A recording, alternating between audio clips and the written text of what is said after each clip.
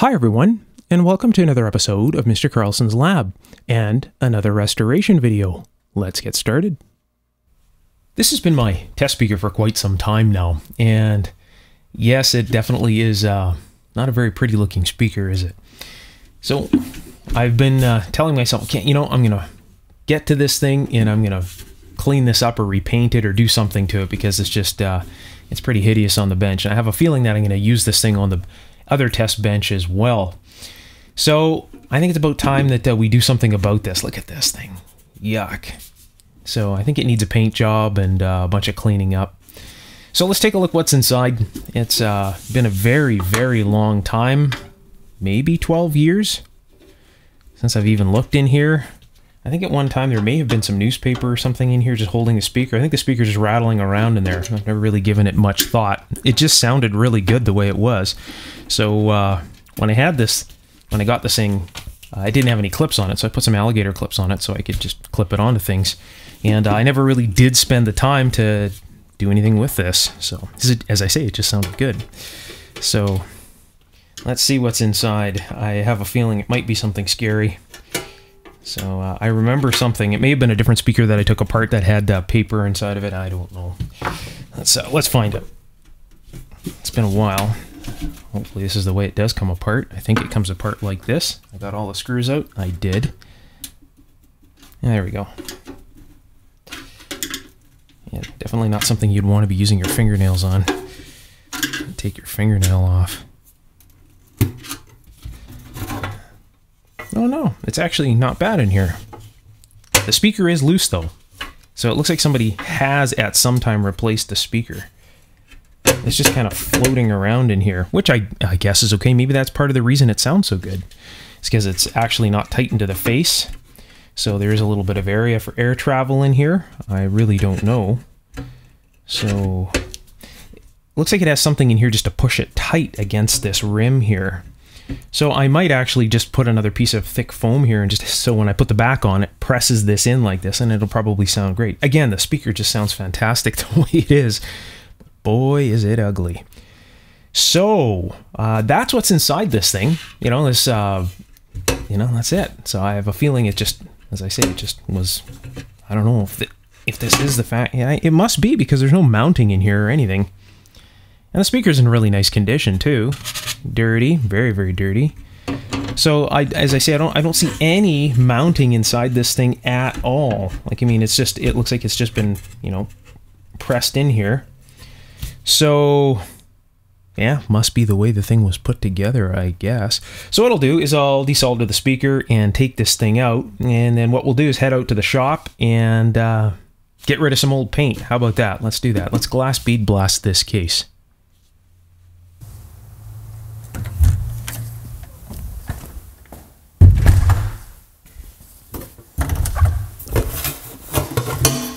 I've got the cabinet here, and I think we'll probably start with the back side of the cabinet first. We'll glass bead blast this first. So I'll just put this down over here. So this is going to end up in that machine right there, and that's a glass bead blaster. The median side of it is very small glass beads. I guess the best size comparison I could say would be table salt is actually what it looks like. If you were to look into the hopper, it actually looks like table salt, but it's glass beads. So this will end up in there, but first I need to start up the compressor and get everything going, get the compressor charged up so you can experience all the shop noises with me. And if you have a full ranged audio system, it'll sound like you're right here. So let's make this happen. All right, so here we go.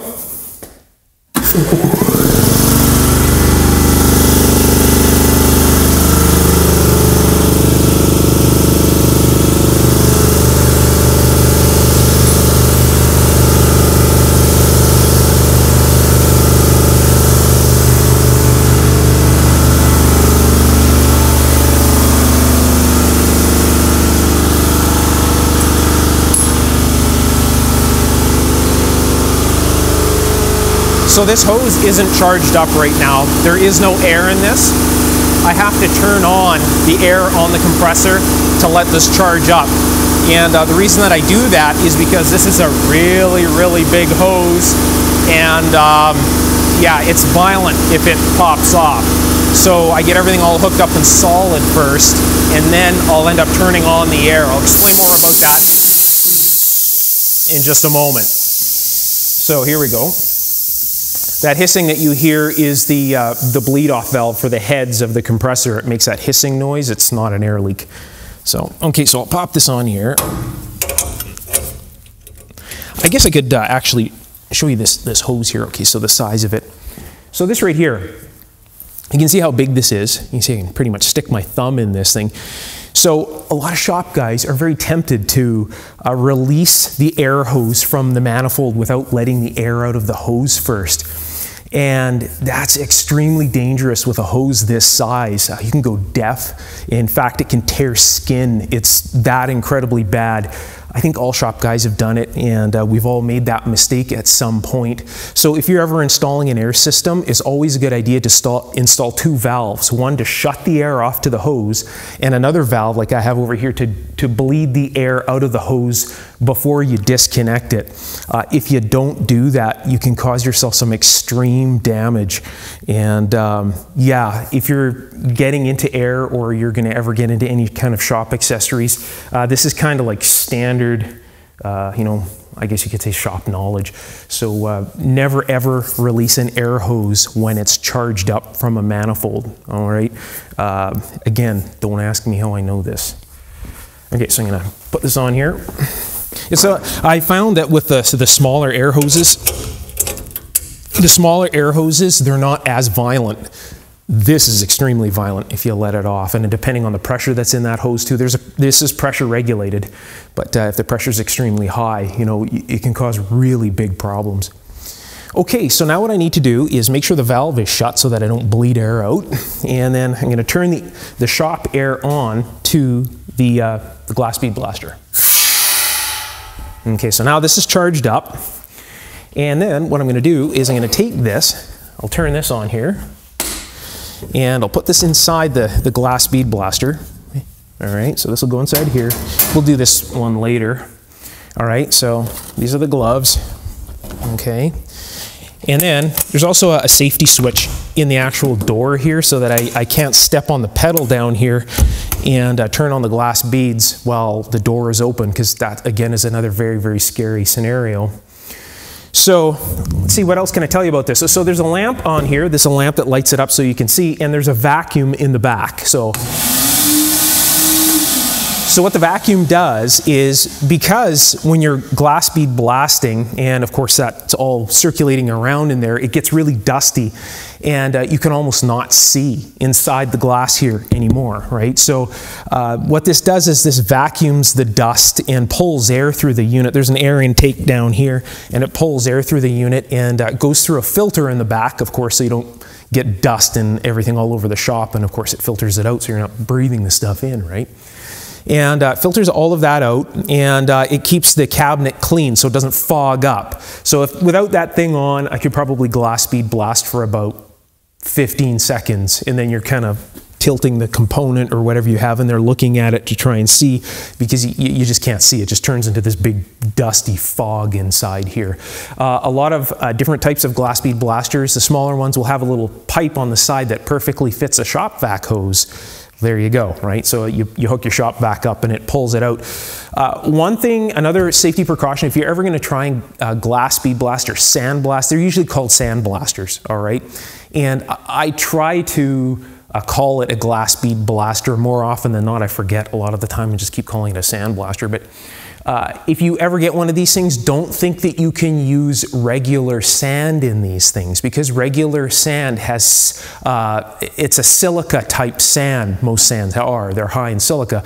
So if you breathe in any kind of dust from that for any length of time, or just breathe the dust from regular sand, of course that can lead to a thing called silicosis. So you got to be very, very careful. You want to make sure that you're wearing all the appropriate safety precautions when you're glass bead blasting, and definitely never breathe the dust. Whether it's glass beads, whether you're using slag, whether you're using walnuts, whether you're using any type of sand, never breathe the dust. It's really, really, really harmful. Any kind of exposure to that can really, really cause a lot of issues, right?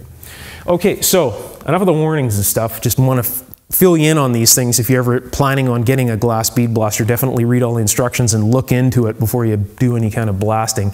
And of course, then there's the paint that you're taking off too, right? You know, the chemicals in that as well. So what I'm going to do is I'm going to take the camera and I'll focus you in here so that you can see what I'm looking at, and let's take some paint off. All right, let's do some glass bead blasting here. So I'm going to turn on the vac. This is going to get noisy again. Again, enjoy the shop noises with me. Here we go. I'll put my hands in the gloves, like so. And step on the paddle. And away we go.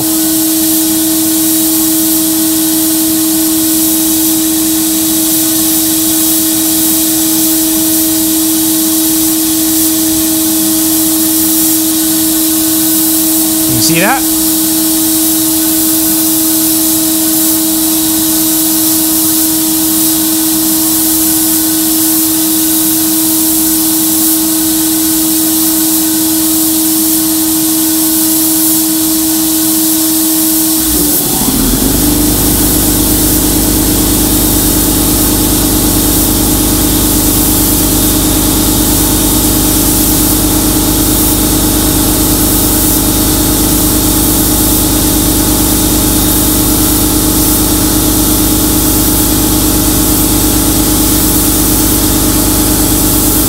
You can see how quickly that cleans up. It's amazing how quickly that comes off. Spend a little bit more time with the rusty areas. Still, you can see I'll just stop here for a moment. You see that? It's all bare metal right here. So it's nice and clean. Got all that in there. That's what it looks like, by the way. In fact, if I do that again, you can see what it looks like. You see, it really does look like table salt. So that's what it looks like right there. And that's just little glass beads is all that is.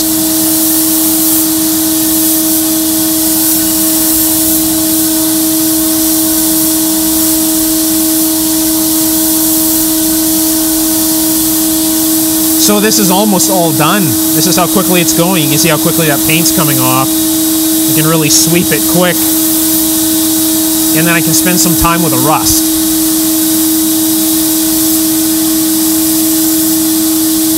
That is pretty much all. There's no paint on the top of this thing anymore. So now it's just basically spending some time with the rusty areas. You see that? Areas that are a little bit deeper. See that? Hopefully you can see that. Oh, too much glare.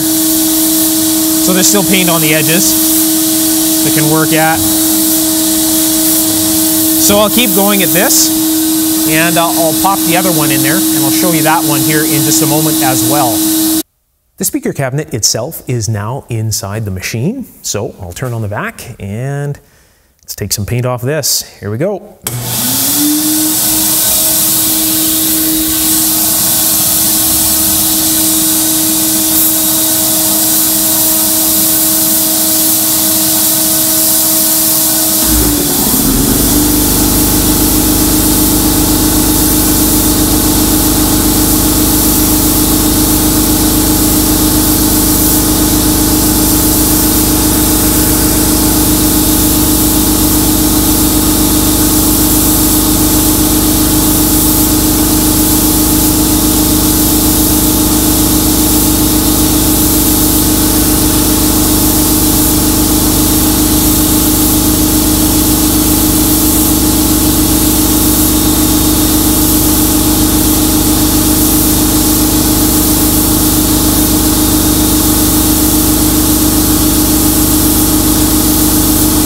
You can see the little spot welds.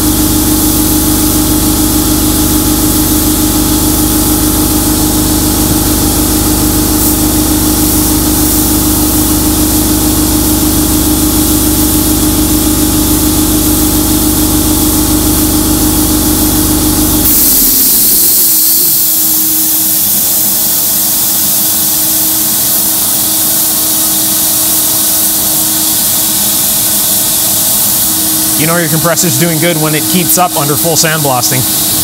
So I just got to go around the edges here and get the sides done and everything like that too. Lots of paint here to remove, so I'll get all of this out of the way and then we'll put some hammer tone paint on this.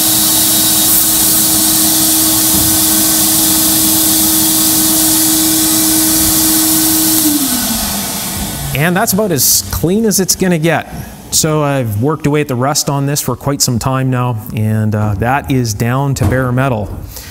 So basically after this, all I do is I take some compressed air and I'll blow all the glass out of the inside of it, and then I'll take some brake cleaner and wipe down the metal, and then it's pretty much ready for paint at that point, just that easy.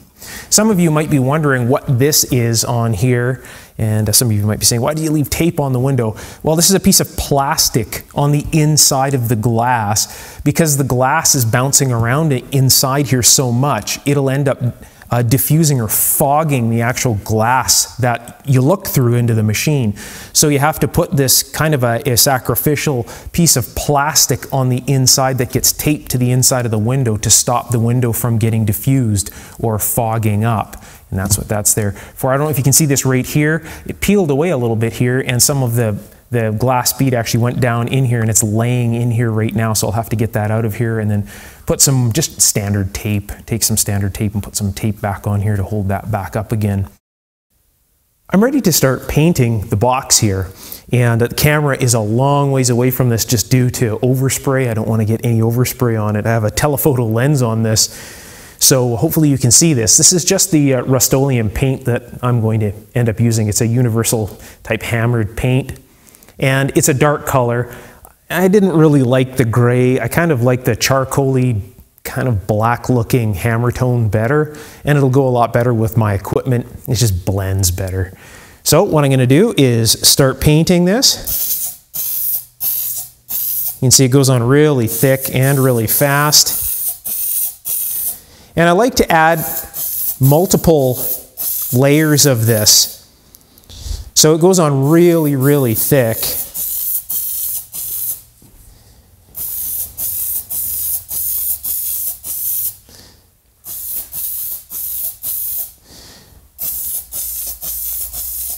It's already starting to look really nice. It's really getting that hammer tone look to it. So I'll just keep going with this, and when this is all done, I'll show you exactly what's happening here. Yeah, it's already getting a really nice looking finish.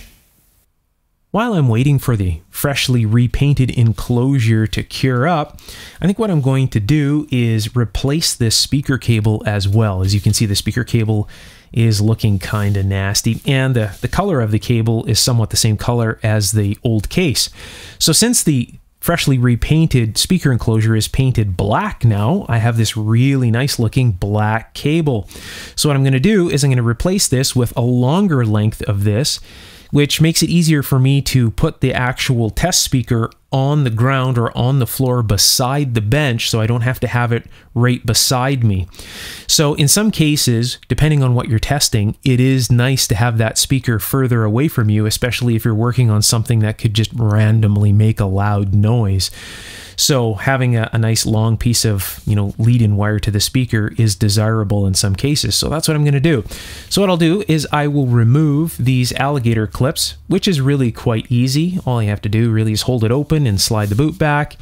And at that point, what I'll do is I'll just desolder this here, and probably have to open this up and put the new wires in and solder them up. So I'll get that new wire prepared, and then we'll take a look at the speaker. The speaker, I'm pretty sure, is just fine. It probably just needs to be dedusted, so we'll take a closer look at that. I'll get the whole thing all put back together, and I'll show you how the whole thing looks reassembled.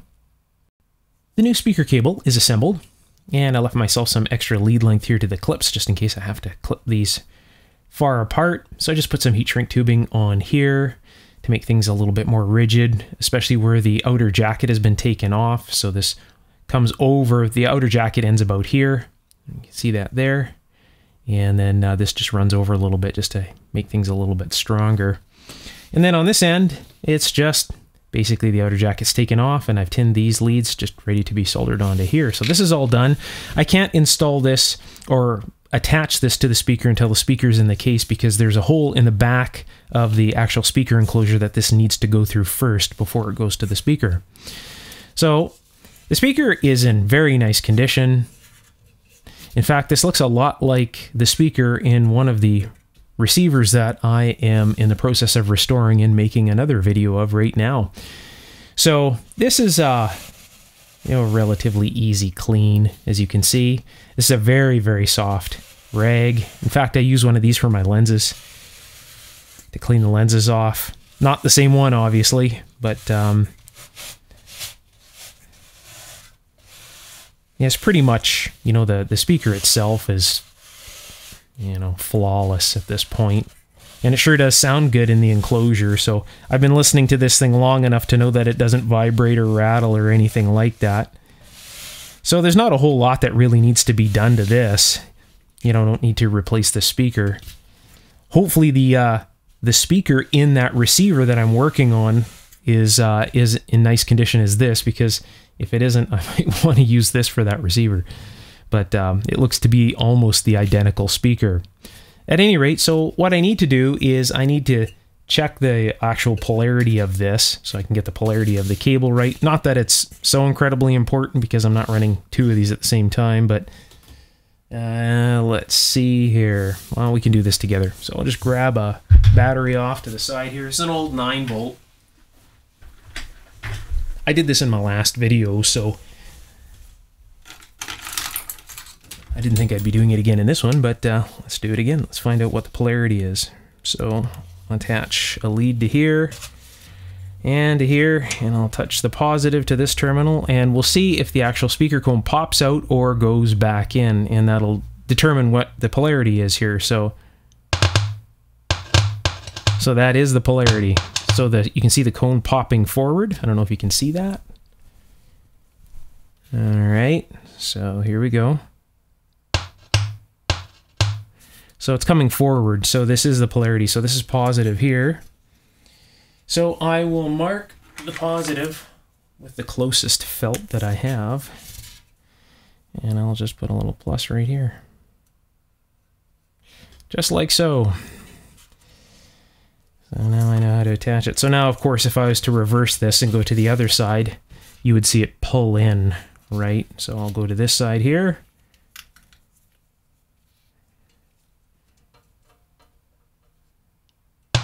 See it pull in. So that's definitely the polarity. So this is the positive. You see they haven't marked anything here. It's just, two isolated terminals. And again, I'm not running two of these or any type of, I guess you could say, stereo setup with any of these things. So it really isn't all that important. But since I'm here, I may as well just do that. So what I'm going to do now is just wipe the rest of this down. I'm going to put this back into the case, and we'll take a look at this all reassembled in just a moment. And here it is, all put back together. And as you can see, the paint turned out very, very nice. Really has that nice hammer tone look to it. Pardon the dust from the this thing behind here. You can see here how well that finish turned out. Get the lamp a little bit closer to this here so you can see that kind of hammer tone looking finish in there. It really turned out quite fantastic. Now I'm only, limited by the limitations of the box, the way that the back fits on and everything is, that's as good as it gets. Everything is super tight. It's just the way that these things are put together. They're put together so incredibly fast.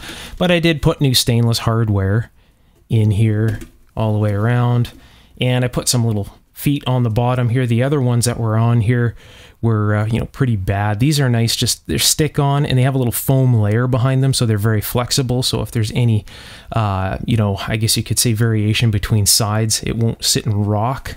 So they work very nice. So I would have to say that that is a very nice improvement over the, or that horrible other color that was on here before. So that, as you can see, lots of dust settling on it with all this light here. The paint really did turn out very, very nice. So the test speaker is done, and you will see this in future videos being used with different receivers to display how the different communications receivers sound. If you're enjoying my videos, you can let me know by giving me a big thumbs up and hang around. There'll be many more videos like this coming in the near future. We'll be taking a look at vacuum tube and solid state electronic devices alike. So if you haven't subscribed, now would be a good time to do that as well. If you'd like to be notified as soon as I post a new video, don't forget to tap that bell symbol. If you're interested in taking your electronics knowledge to the next level and learning electronics in a very different and effective way, and gaining access to many of my personal electronic inventions and designs, you're definitely going to want to check out my ongoing electronics course on Patreon. I'll put the link just below the video's description under the Show More tab, and I'll also pin the link at the top of the comments section. So if you click on the link, it'll take you right there. All right, until next time, take care. Bye for now.